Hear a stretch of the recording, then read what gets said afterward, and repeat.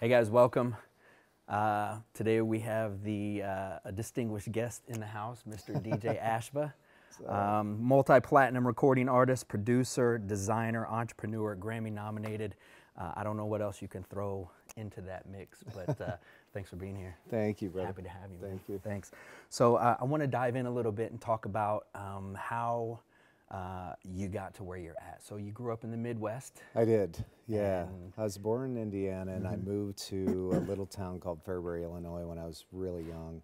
And yeah, and it kind of started there, you know, out of boredom.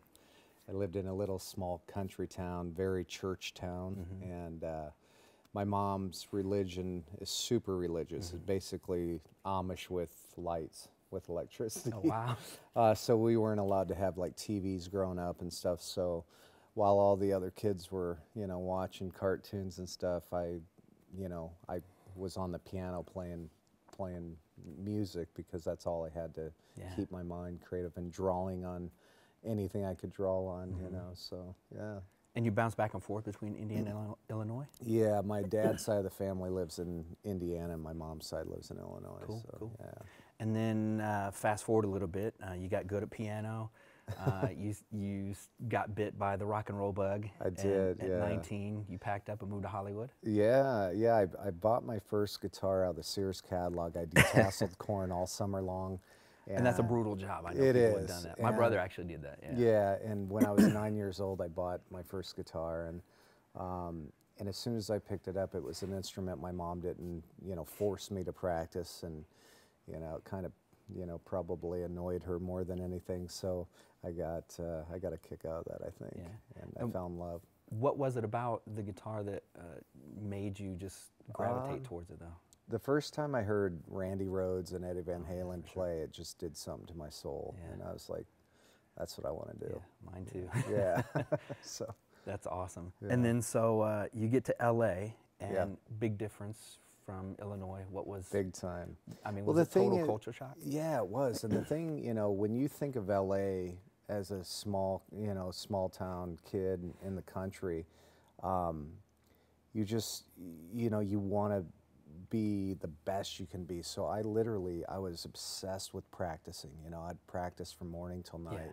And when I got there, I realized there are a lot of great players, but there were a lot of not so great players as well. So, you know, I'm glad I put in the work, you know, the hard work beforehand. And when I got there, I was lucky enough to room up with the band from Chicago called Barracuda.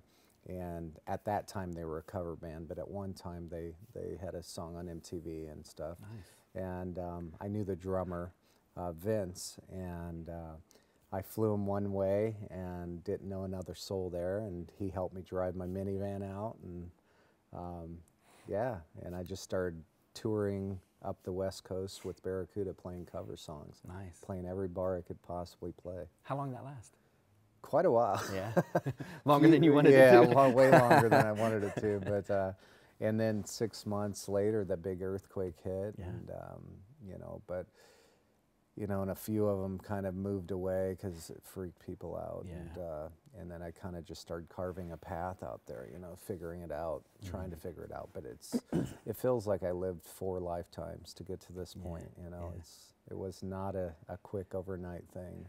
And like, I guess the mental part of that behind moving from Illinois and going to LA, first of all, there's so many people, so many talented people, so many beautiful people, but it's also very expensive to live in LA. Super expensive. Like, I remember I fell through a roof doing construction in the icy cold back home.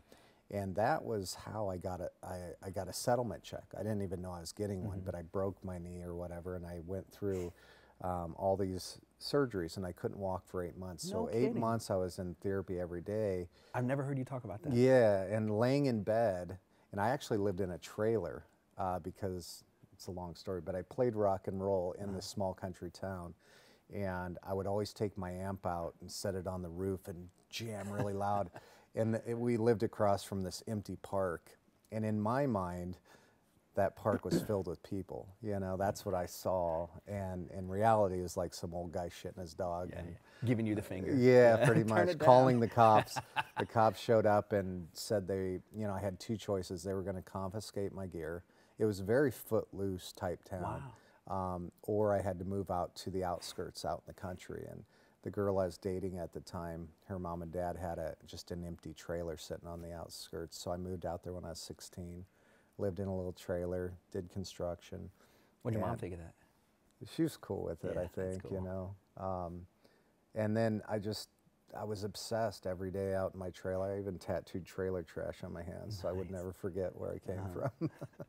But it made me work hard, you know. I never had, my dad left when I was young, so I never had anybody to save me. So I figured out very early in life, the only way I'm going to make it is on my own. You know, I can't rely on anybody else. I got to work as hard as it's going to take to get what I want in life and where I want to go. And I was willing and determined to make that because I didn't really have anything in that small town there for me. You know, I always knew I didn't fit in there. I knew I was different than everybody, but I just, I don't know, I knew I don't know how to explain it other than I just knew I didn't fit in, you know. And I would tell my mom that when I was little, you know, I was just like, I do not fit in here. I don't belong here, you know. And I didn't know where I belonged, but now I do.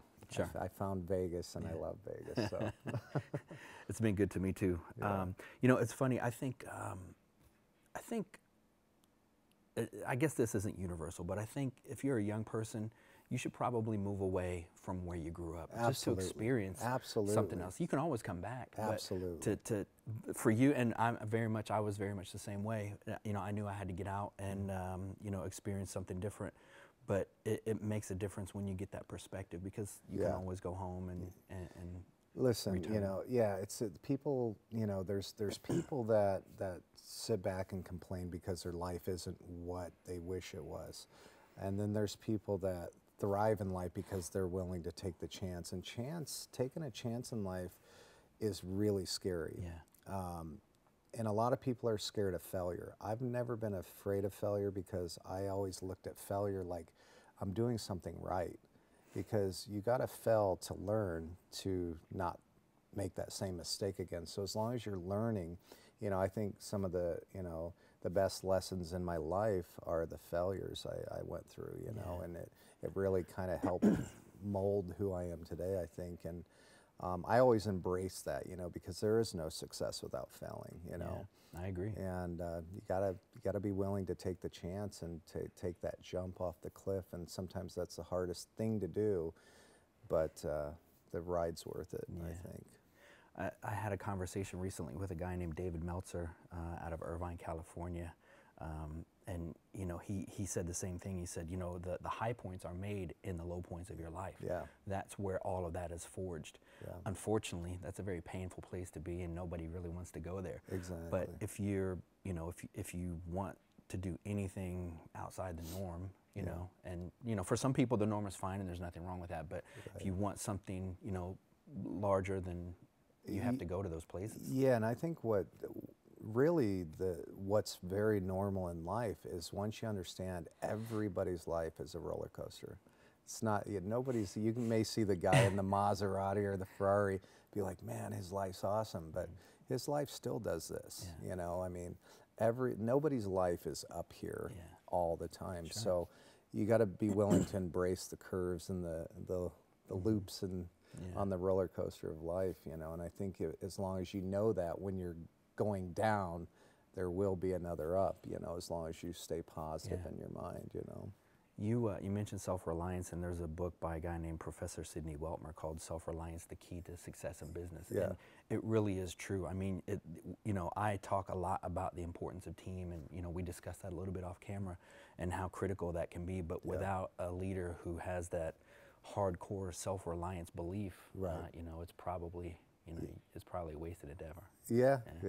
I mean, it's always fascinated me at a young age. I don't know how it clicked, or I have very entrepreneurial like people in my family that have done very, very well, and I think I've always looked up to them. And then I would study, you know, the people that weren't at that level, and I was like, what are they doing differently than these people? And what I figured out early on in life, without knowing it, I think I figured out the key to success. And I've always kind of, you know, followed that path, and it's proven itself right. And they teach you in, you know, from grade school all the way through high school, you have to get a 9 to 5, you got to study, you got to go to college, you got to get a good job, get a, you know, they train kids to get a job, Right. And financial freedom is not that. It's not working 9 to 5. It's not working for somebody else. In Harvard, I've never been there, but I have friends that have been there. They teach you the opposite. They teach you it's better to create jobs for other, to, you know, and you figure that out along the way. It's like you have a vision, and you figure out how to bring that vision to life, and it's, you know, I believe if you're working in 9 to 5, it's going to be a tough road. You know, you're always going to be. You know, when I was dating that girl back home, I would watch her mom and dad come home every day, and they'd sit in different living rooms. They wouldn't talk. They worked their 9 to 5. They're, you know, just always chasing the rent, and I just was like, they don't look happy.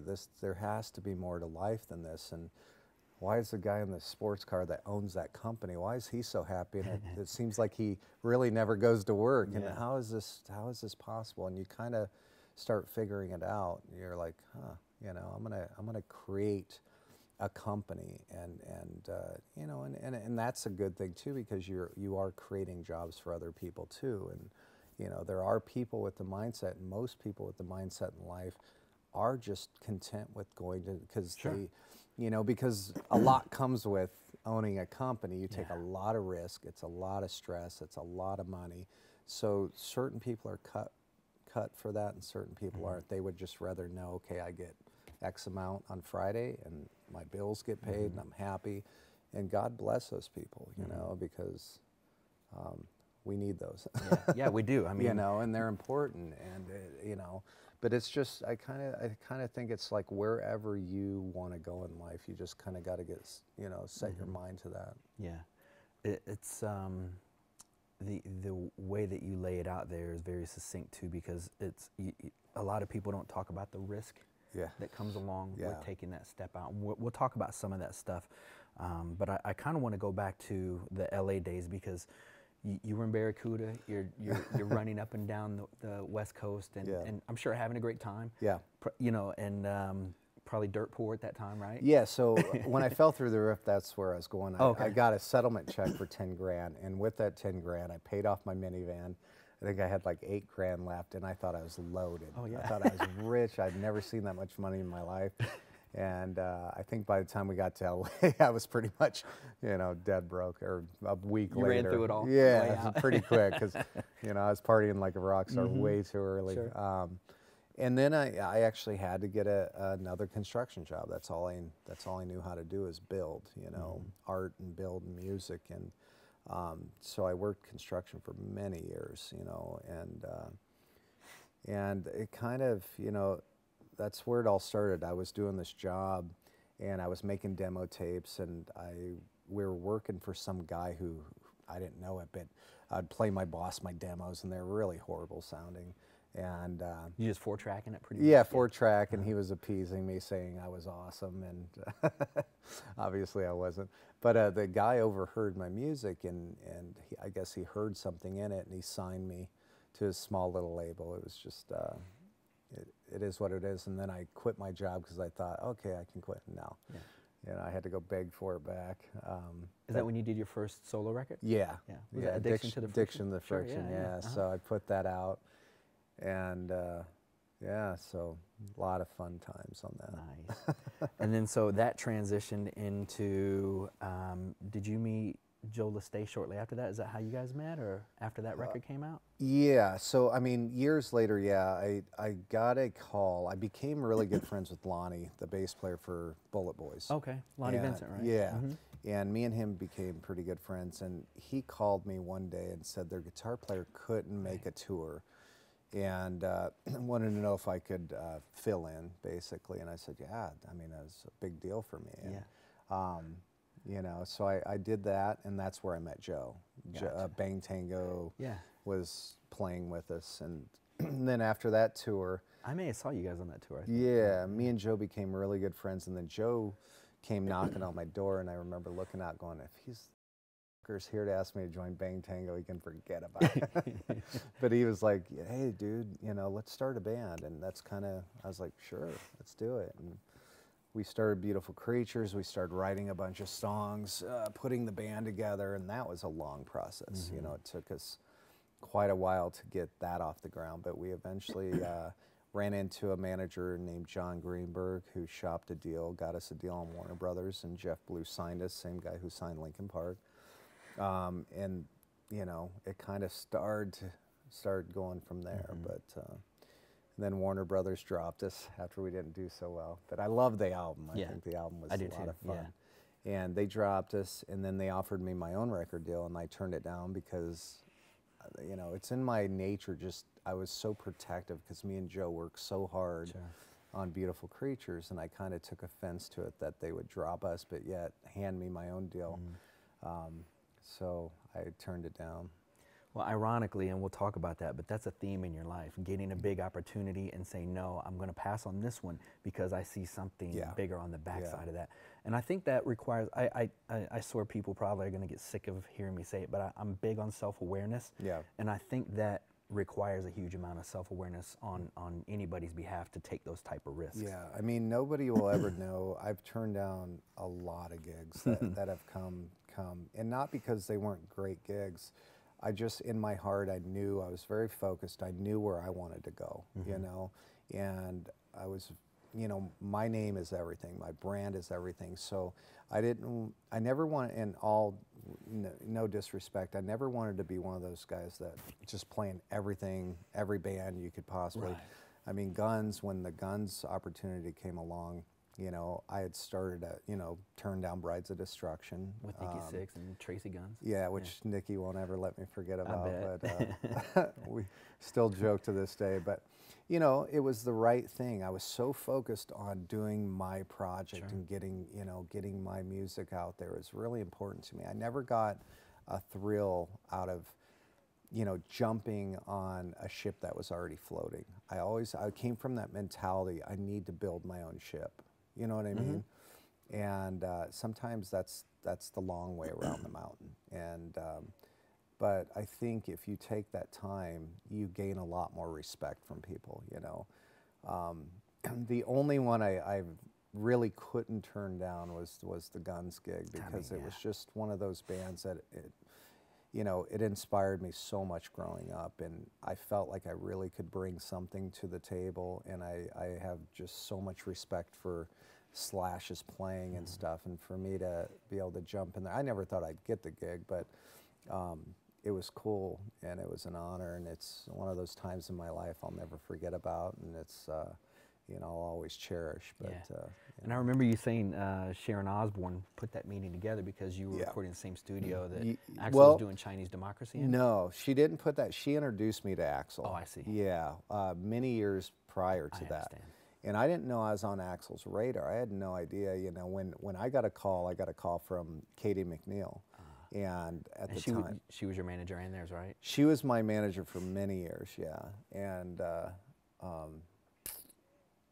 that's a whole nother story, but yeah. But yeah, she called me, and I had a #1 song on the radio with 6 a.m. called "Life Is Beautiful," and we'd just gotten off of, I believe it was Crew Fest.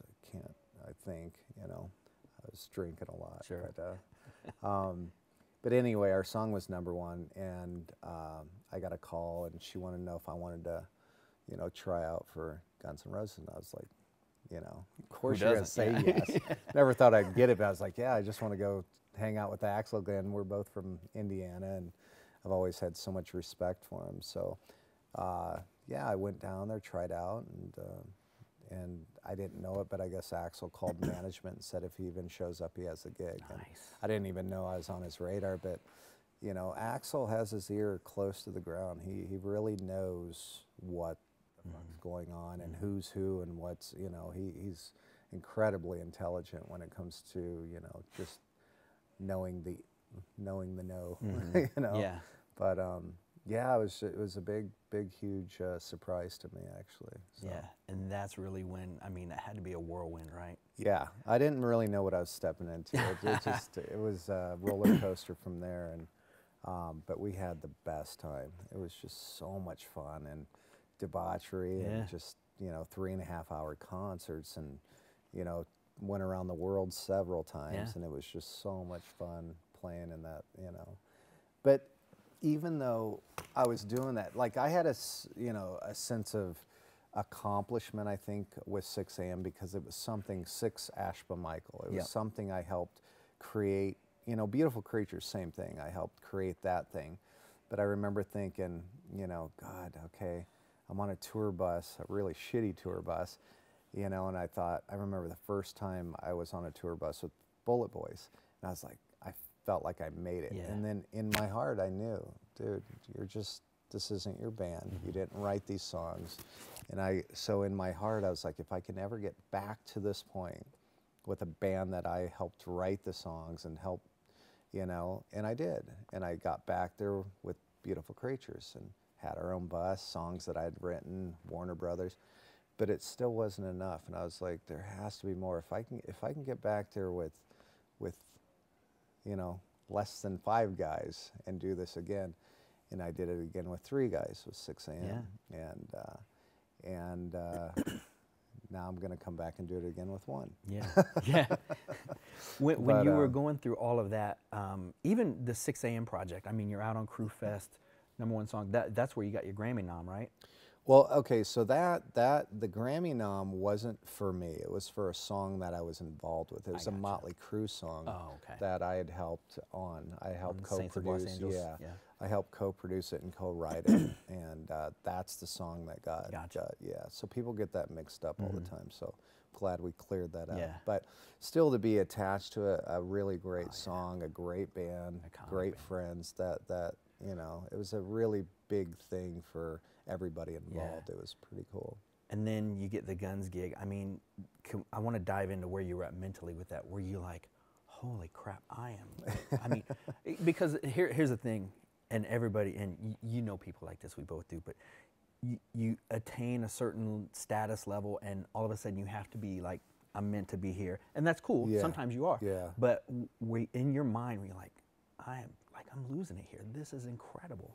Weirdly, no. I mean, I was so grateful to have the gig, but I've never been one of those people, weirdly, that have ever been starstruck. Mm-hmm. I've just never. I've always looked at everybody as just, everybody's kind of on the same level. And it's like, Axl's an incredible, successful, obviously, credible, but even though he doesn't walk in like some cock star, he's just a down-to-earth, fucking cool dude at the end of the day, and easy to talk to, and same thing with Nikki, same thing with all these guys, in fact, for the most part, there are some of those for sure, but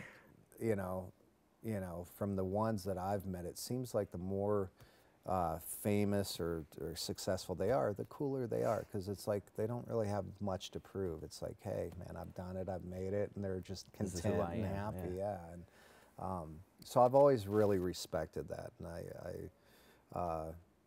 and I've met people that aren't near as successful that treated me growing up like complete shit. Yeah. And that I'll never forget about too. Yeah, so me I was too. like, growing up, I'm like, if I ever make it, I want to be like that, and not like that. So, yeah. I think that's how you are. I mean, it's pretty awesome to see the transition that you made in that leap. I mean, and then going from, I think you joined Guns in what, 09? And left in 15? In 2015? Yeah, we put out the 6 a.m. album in 2007. We were writing it in 2006. And I joined Guns in 2009. And so, fast forward, you leave Guns, and keep it real. Everybody in your life is probably telling, well, because Axl said, we're doing the reunion, Slash is coming back, but I want you to stay on board. Right. You say, no, I'm going to go do my own thing. Was everybody in your life like, are you crazy? Do we need to commit I mean, my thing is, it was really cool to get that call, but on the other hand, it's like, again, I knew in my heart where I want to go. This is the theme we were talking about. And I've never fooled myself. Sure. I've never, you know, when I was in Guns, people would be like, "Oh, you're in Guns N' Roses." I've never been that guy that's formally of, Right. and I try to cling on to an old band name that really I shouldn't be taking Right. credit for. You know, I understand. I've never been like that. If you go to any of my socials, you don't even see Guitarists of 6 a.m. or not, yeah. because I never want to live in the past. I'm so focused on where I'm going awesome. that you know, there's a lot of people that do that, and there's nothing wrong with it. It's a legit credit I'll die with, but at the same time, I don't want to live off of it. You Yeah. know, I want to keep building. You know, and you know, I'm just getting started. Yeah. You know, that was a chapter in my life, and For sure. and I'm starting a new chapter. And so to me, it's one of those things where, you know, I just want to focus on where I'm going, and that makes me excited. Yeah, that's awesome. And we're going to talk about some of the new music and the stuff that you got Yeah. going on. But I guess that kind of brings us to where you're at with Ashba Media. Yeah. And a lot of people don't know this. You started in 03, the company. Yeah. And you know, you were still out pretty much in 2 different bands. Yes. Very successful bands, by Yeah, the way, yeah. and running this company, even though it was small. But there was a catalyst deal that took place for you guys that we were talking about Right. off camera. That and you said something that was remarkable to me. You got the opportunity and won the deal for all of the Virgin Megastores Yeah. when they were around. Yep. And excuse me, and they you beat out, what was it, 106 other agencies? 106 professional agencies, and how it happened is, you know, I knew James Michael way back then, and he's dating Dee, and Dee was like the head of marketing department in there. And I remember we were drinking wine in the studio one night, and I was like, I was broke as broke gets. My whole nightmare with, you know, I was trying to find a place to live, and you know. This is 03? Yeah. Wow. What a short time for, I mean, such a great Yeah, level of I mean, I success, though. remember I borrowed, I mean, I went through a really bad relationship, and, you know, and that's a whole nother Sure. segment. Yeah. But anyway, I was kind of in a point in my life, the roller coaster, at the bottom of the barrel, and I had no money, but I needed to find a place to live. I had nowhere to go, basically. And never to this day have I called home for a loan, and I've never asked people for money. And James was kind enough to, at that point in my life, loan me $4,000. And I put together, and he told me, hey, listen, Dee was like looking for an agency. And at that time, I was making money building everybody's websites. You know, like I was putting together websites, and I was coding like MySpace, you know, decking them out with all the ads and stuff. And so I was always into computers and graphic design. So that's where I kind of made chump change, like doing that. And when I'd get overflow work, I'd bring in a few graphic artists to help me, you know, with some of the jobs. So at that time, they told me that they were looking, and I called my 3 friends. I said, listen, if, you know, we got this opportunity, give me your time, and I'll put you on salary if we get the gig, you know. And they did, and we sat in a living room in my 1-bedroom apartment. James loaned me the money. With $1,000, I incorporated the name Ashba Media. Were you still living in Hollywood at that point? Yeah, yeah. And with the rest, I think $50 of it, I started I signed up for an 800 number, and I had an English friend who did this, welcome to Ashba Media, you know, and made it sound cool. And then for another probably $100, I got business cards and made us look all, you know, we didn't have an address, business, nothing, you know. I think, you know, we put my apartment number on there without the apartment number. Right, yeah. You know, and just made it look like a legit company. And the 800 number was forwarded to my cell phone. So it was just one of those things where press 1 if you'd like the creative department and shit like that. And we designed a bunch of designs, and the scariest part was going in to pitch it at Virgin. I knew our designs were awesome. I knew that, but you know, me walking in with a table full of suits, you know, and we had an easel up there when the artwork was covered, and I walked in and I was all nervous, and I'm like, shit, you know. And as soon as we, you know, unveiled the art, everybody in the room gasped. Really? And it was just like, okay, you know. What were you like? Is that a good gasp? Or a Yeah, bad yeah. gasp? No, I was like, and then when I got home, Dee called me and she's like, you know, I've been there many, many years. I've never heard the whole room gasp like this. This is great. And basically they went and she called me back and we got the gig. And I think you know, I think the gig was we were making $20,000 a month immediately. So within about a month later, I was able to pay James back, put everybody on salary, and it kind of took off from there. But we basically bullshitted our way. We were just artists. Yeah. You know, we knew we could design. We just didn't know the business. So we went from that to designing 3 ad campaigns for every Virgin megastore worldwide for the next 4 years or whatever. Unbelievable. So, and pretty crazy. A pinch yourself moment, right? I mean, like, yeah, that was like one of those moments in life where, you know, you felt the roller coaster go up. You're like, holy shit. Catalyst event, yeah. Yeah, and the next one, which wasn't too long after that, I mean, it didn't feel like that long, was the Guns gig, you know, because 2003 to 2004-ish, you know, and then I kind of put the media focus once Virgin closed down.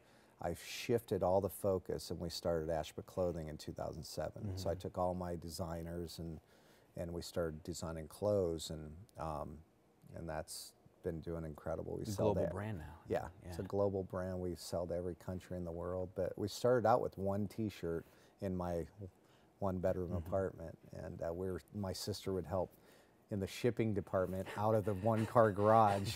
Me and her were it was like a sweatshop out there, sewing tags on ourselves and just boxing it up ourselves. And to this day, we still sew the tags on.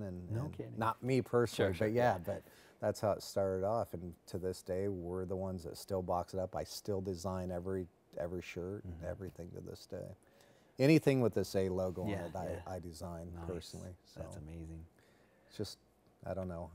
I know what I know where I want my brand to be. Well, that's vision. I mean, and that's something I think that we probably don't talk about a lot on this show. I don't even know that it's talked about a lot in just everyday circles. But, you know, without a vision, you're dead in the water. All starts with a vision. It's not going to happen. And it takes a lot to be a visionary because it requires commitment. Yeah. And if if you have a vision and you don't execute on it, and we've seen it a million times. You see a patent come out and somebody, I had that 10 years ago. I came up with it. Oh yeah. You had a vision, you just didn't execute. Exactly. That idea was floating around out there, and you were offered that opportunity. And then you didn't grab it, and so it was handed to someone else. And at the time, growing up in a very religious family, I was so mad at my mom and dad. We couldn't have a TV. And if we listened to rock radio late at night, my dad would turn off the light and be like, how's it feel to sleep next to Satan? It's like, oh shit.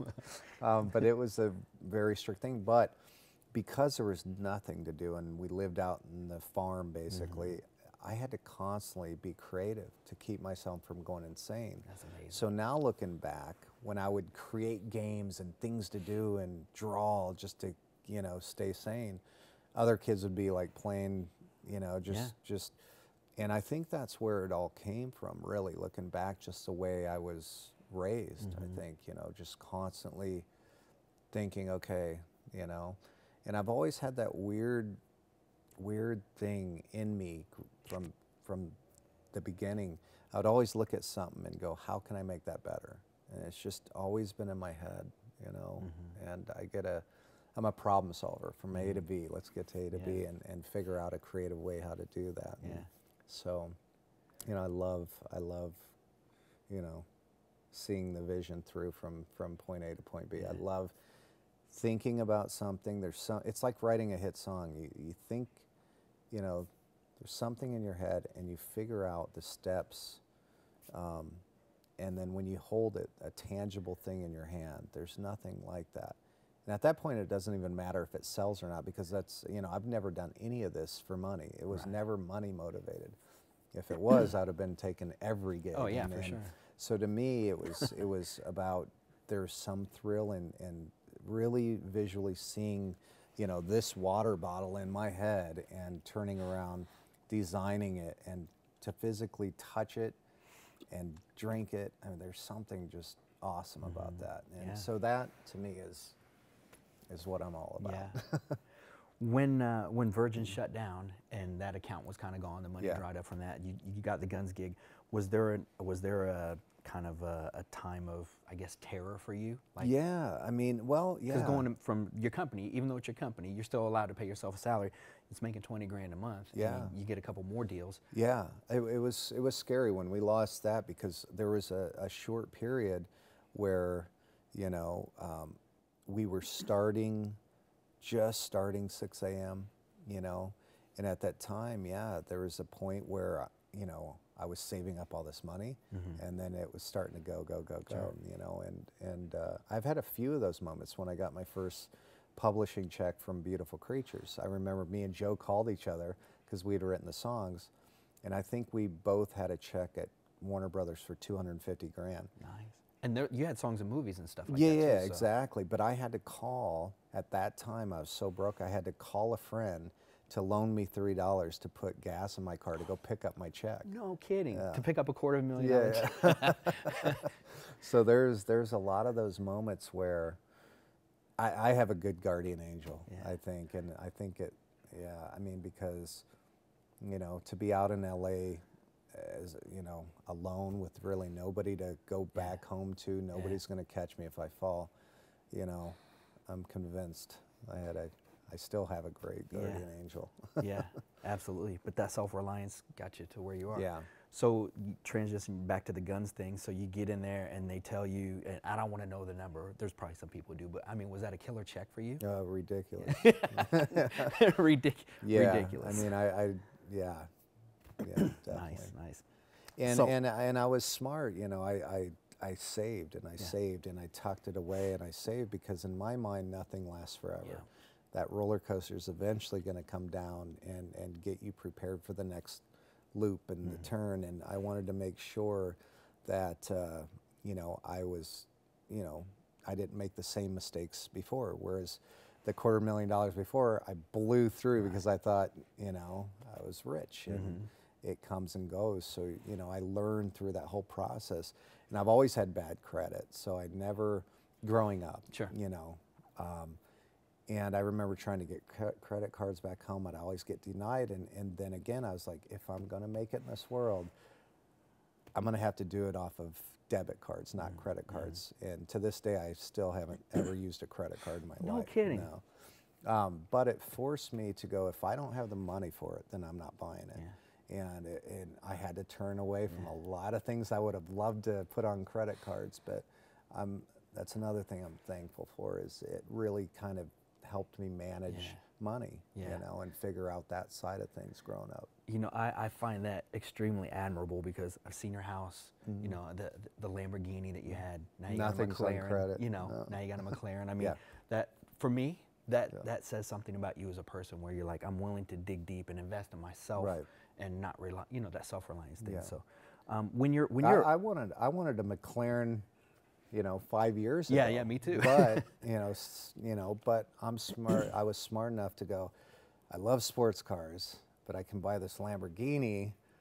You know, I could have easily went out and just blew money and bought a McLaren 5 years ago, no problem. But I wanted to make sure that financially, you know, you never want to spend more than you're making, obviously, but you just want to budget. So I've never, you know, and now you just kind of grow it, and it grows. And then when you can buy a McLaren without losing a wink of sleep, then you go buy your McLaren. But, you know, that's always been my, you know, I think the worst stress in the world is money stress. Yeah. And so, you know, that's one thing I was like, I never want to have that stress ever. That's extremely countercultural too, in the era that we live in an era of instant gratification. Yeah. Everybody wants it now, and so I think that's rare that you took that path, because most people would have said, I've got the money now, it's McLaren time. Yeah, you know? yeah, absolutely. But in my head, I'm like, I still need money to run this company and this company and this company. And to me, the people that take care of me is my kick-ass team around me, my employees. This isn't, I'm just the visionary. I mean, these guys are working their asses off and creating, well, all together, but creating just mind-blowing 3D environments and all the cool stuff we do, because we went from a graphic company into, again, I had a vision when I moved here. Cirque knocked on my door, Cirque du Soleil. Lou, head of marketing there, and he's like, I love what you did for Virgin. We'd like to see if we can get you in at Cirque. And I just had at that time, I had this crazy idea, as I've always been into props, and it's always intrigued me, that, molding and sculpting, and, ever since I was in school, I would be in those classes and advanced art, doing all that. And I was trying to figure out, how can I take the vision in my head and make it tangible, and I kind of took the same path with the media. We were once just digital. How do I take that off the paper and to where we can physically take a picture next to it and touch it, and it kind of took off from there, and kind of crossing those two things, Ashba Media just skyrocketed it, so it was the right move, Being a rock star does not lend itself to, at least in my opinion, the business world. That's why there's a music business, and the creatives do their thing. Was your training on the job, learning to be a CEO, managing, hiring, budgets, profit and loss, all of these things that kind of come along with everything that you have to deal with on a daily basis? Did you have a team to help you with that, or did you just jump in the deep end? I figured it out by many, many, many mistakes, a lot of failure, and I learned a lot along the way. I've never been to business school ever. Never wanted to be a CEO. I just hated having a job so bad, and somebody telling me what to do, that I go, I want to be my own boss, because I hate coming to work, and I hate being, fired, and so I figured it out, but I'm still figuring it out. There's still stuff we learn every single day here, going, oh, we have to have that insurance, what, and you learn, and so it's a never-ending learning curve, I think. But it's been fun, man. It's been awesome to see this company just blow up, and now every client we have is $1 billion client. I mean, they're just massive companies we're working for, and they're putting their trust in our company because, to me, there's something about when your name's on that door, nothing leaves this place unless it is flawless. This place. So we are, even though we're growing, we're still that small little company mentality, to where we're a family here, and our work to us means more than any paycheck could ever. So it's stamping that A logo on something means everything to me, whether I'm designing a water bottle, a guitar, or the next big display for Redken. It's like one of those things where we really put our heart and soul and everything on the table for this thing. I think that's awesome. That level of quality, it shows too in the stuff that I've seen here today.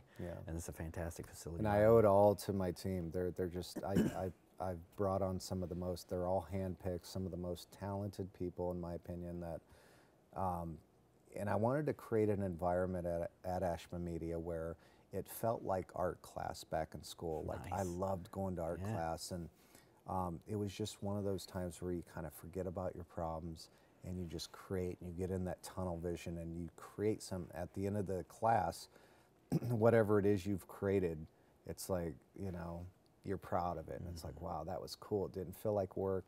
So I treat everybody here, everybody is their own boss. I don't ever walk in like I own the place. I treat everybody, they're all my friends.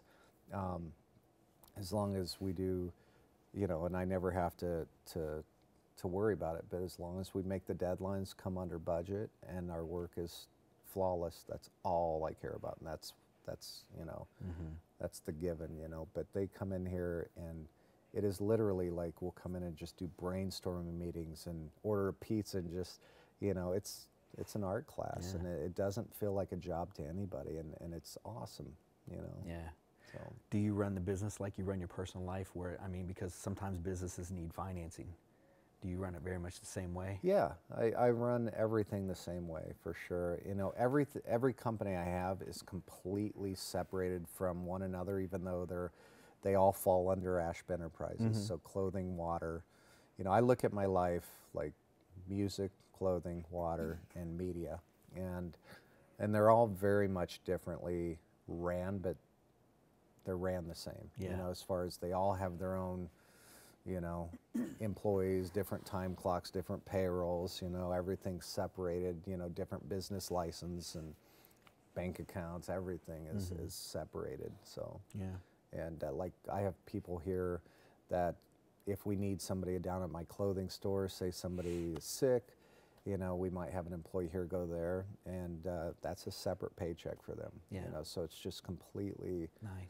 ran like 4 individual Yeah. companies. Let's talk about that a little bit, the clothing, because you have a great relationship with the team at the Strat here in Las Vegas. Used to be called the Stratosphere for people who don't know. It's been rebranded, but it's been, you know, refurbished and looks great. Yeah. You have your clothing store there, and that's doing great. You had the grand opening. You're always there. I try to be. Yeah, you're there a lot. There's a comedy store right down the way. Yeah, Your LA water Comedy. is in there. Yeah. You know, I mean, how did you develop that relationship with those guys and get everything? Because I mean, your influence is, I mean, you can see it in that building. Yeah, yeah. It's one of those things where we used to have the clothing actually in this very room we're sitting in. It was sitting all in the corner, and you know, I had somebody here shipping it out every day and stuff, and we're doing great numbers online. I'd never had a store before, so you know, it was just, you know, everything kind of just happens, you know, and I wanted to put it in a place where, you know, the Strat's always, I don't know, I've always loved the place, you know, ever since I started coming to Vegas. It's iconic, yeah. It was just a cool, iconic place to go, and they really, you know, offered me a deal I couldn't refuse, and it was just awesome because it was like the best of both worlds. So bringing in my clothing there was a huge thing, but I'd never laid it out in a physical store before, you know. It started off with one t-shirt, and I grew it into over 400 items, and we had 62 vendors making everything, and it was just a lot of work, and that was just me and my sister working it. So at that time, oops, sorry about that. She lives here in Vegas now? She used to. Oh, She okay. moved to LA, Gotcha.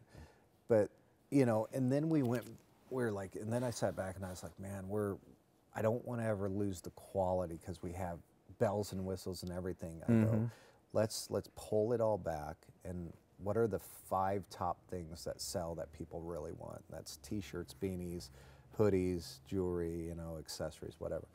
And we literally got rid of pretty much everything else and just focused and put more focus on a few items and made those few items great, you know. So that's kind of, you know, we laid it out in the first store, and I realized we could only fit half of our stuff in the store, and less than a year later we moved around the corner to the bigger shop. So What we were talking off camera, and you mentioned me and you suffer from the same thing. It's hard to turn our brains off at night. yeah.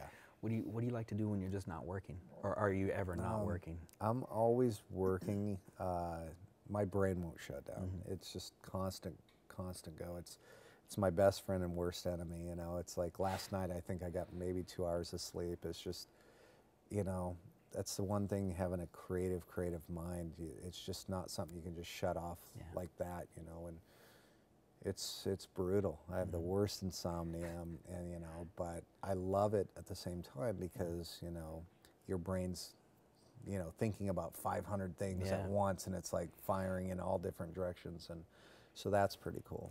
I think in those quiet times are when the best ideas come. Yeah. I mean, because it seems torturous when you're laying there and you can't sleep. Yeah. But on many nights, that's when my best ideas come to me. I like just to watch like ID go and ridiculousness a lot. Kind of clear my head a Clear little it bit. out. Yeah. So What do you think about the current state of the music biz with streaming and all of that? I love it. Yeah, really? Yeah, I love it. I think it's the best thing that ever happened. You know, it's great. You can, you know, it's sad to see like the Tower Records and stuff go Yeah, down. I agree. That bums you out because I'm from that school, you know. But at the same time, I embrace technology. I always have, and I just think it's great. You can pay a very small fee every month to Apple or Spotify or you know, whatever you choose, Pandora, and you can get any song in the world. Yeah. You know, you no longer have to.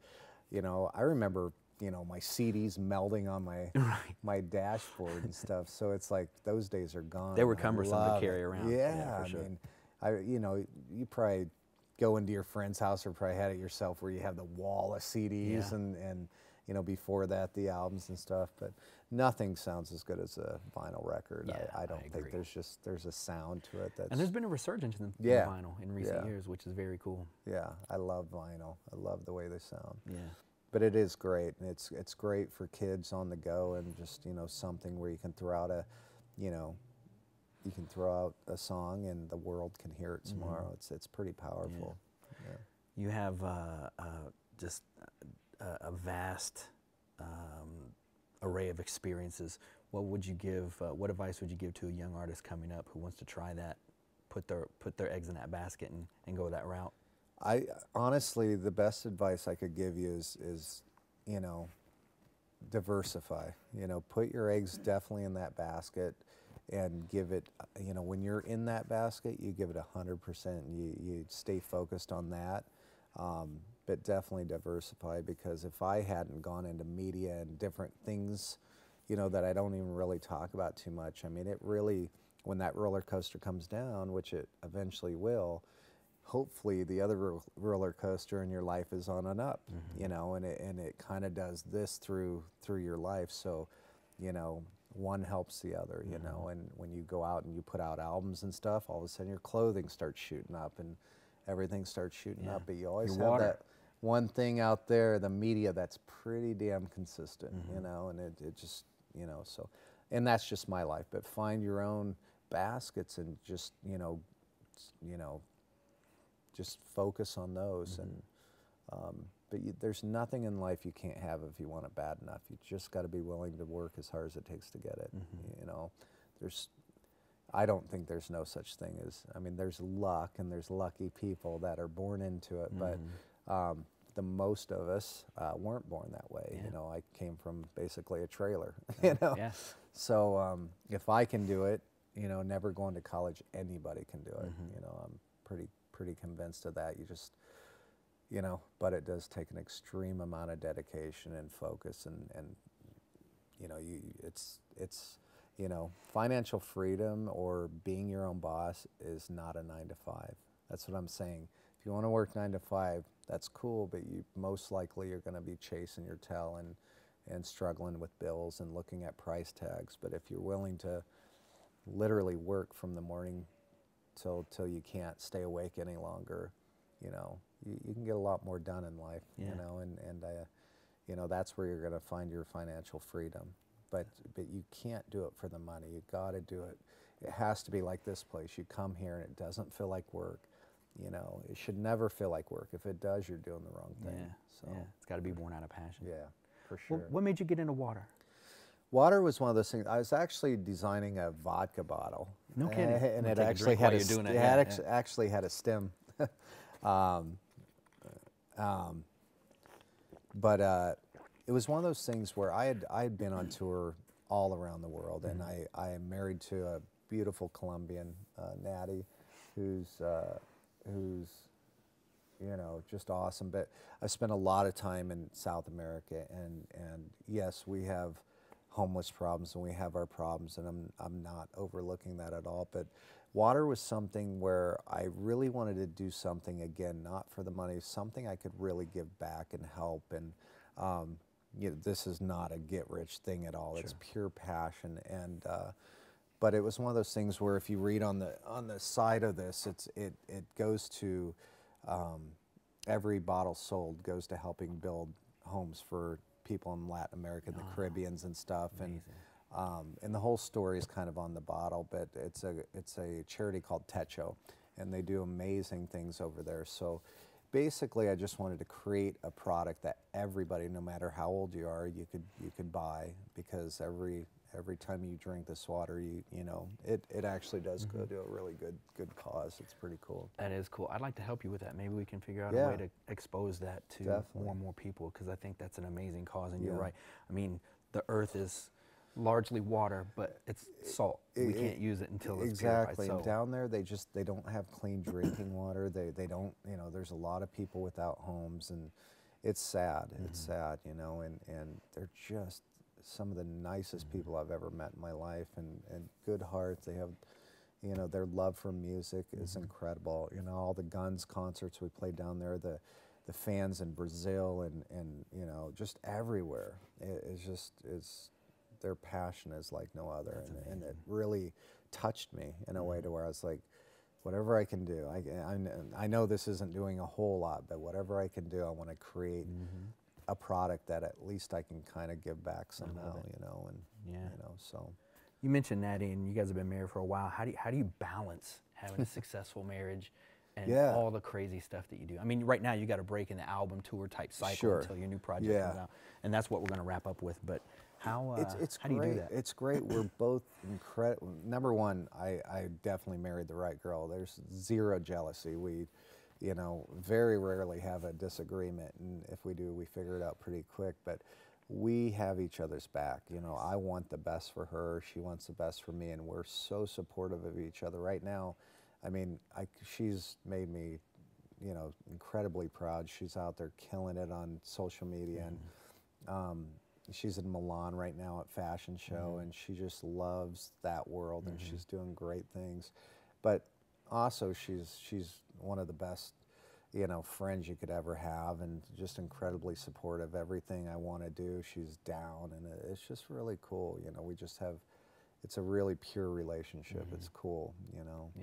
I don't know, just, again, it's not work. You know, if you, every relationship is work, but it shouldn't feel like you're going to a job. I agree. You know what I mean? So it's rad. She's awesome. That's so it's easy, you know.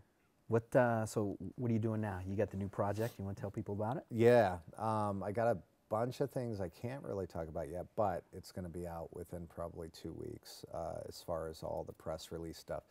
But what I can tell you is when I left Guns, I wanted to create, for me, I wanted to push myself as hard as I could musically.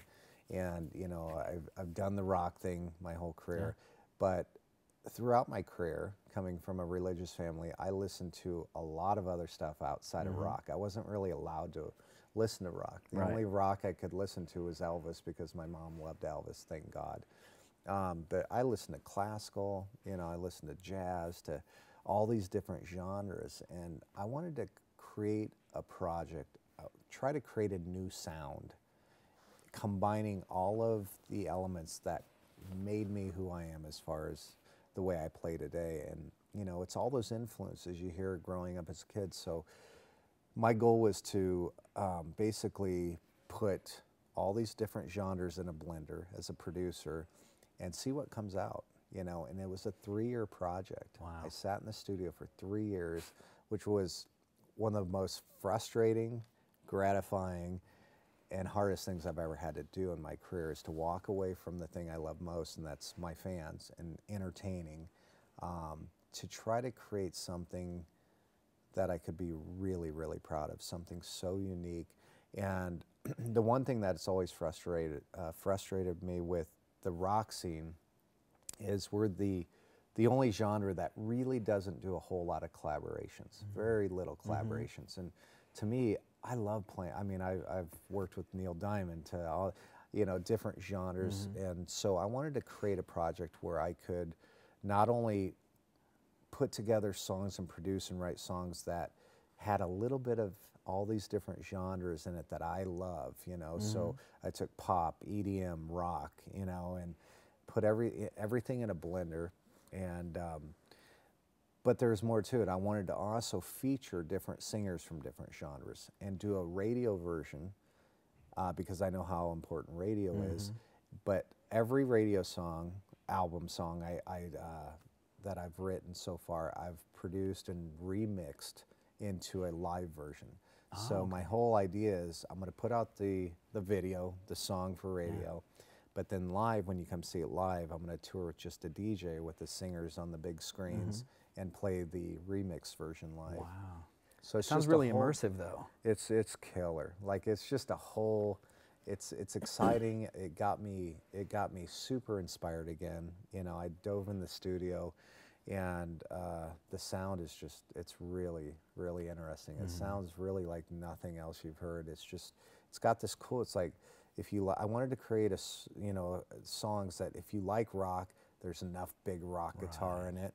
If you like EDM, you're gonna love you know, there's enough EDM beats and enough cool stuff in it, and enough pop synth melodies and stuff, and you know, there's Latin influence with congas and horns and violins and cellos, and it just, it's really different. It's really cool, and it's, you know, from scoring movies, so it has a lot of, like, you know, orchestral stuff in it, because that's a big part of who I am too. And so I just wanted to create something different, and I think if I were to just, you know, basically, you know, come out with something that sounds like my other band, 6 a.m., it's like, what's the point? You know, just go do it with them. You know, so if I'm going to do something just rock, I'm going to go do it with 6 a.m., but I wanted to create something where I was pushed musically, you know, try to do something different, you know. Can I hear some of the demos today? Yeah. Nice. I can't wait. I'm super pumped. Super pumped. Yeah, That's it's awesome. pretty cool stuff. Nice. Last thing, where can people find you? Just go to @DJ Ashba online, Instagram. Yeah, so it's easy, or djashba.com, or I'm out there. Just Google my name. Ashba Media. Yeah. It's so weird with Google. Like, I'll be sitting there talking about a friend about an old thing, like, oh yeah, I remember when I met him or this.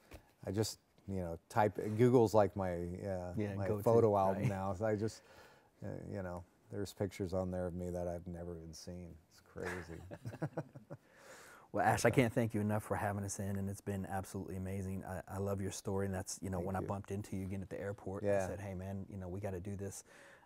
So I know you've been busy, and thanks for taking the time to sit down with us. I think it's amazing, and your story and the music and the, you know, the company. I can't wait to see what's next for you. You're a winner, man, and I love it. Thank you. Thank you, brother. Thank you. Peace out, guys. Peace, guys, and thank you for watching. You heard it from DJ Ashba himself. He is the master of reinvention. You can do it too. So until next time, be good to each other and be good to yourselves. We'll see you soon.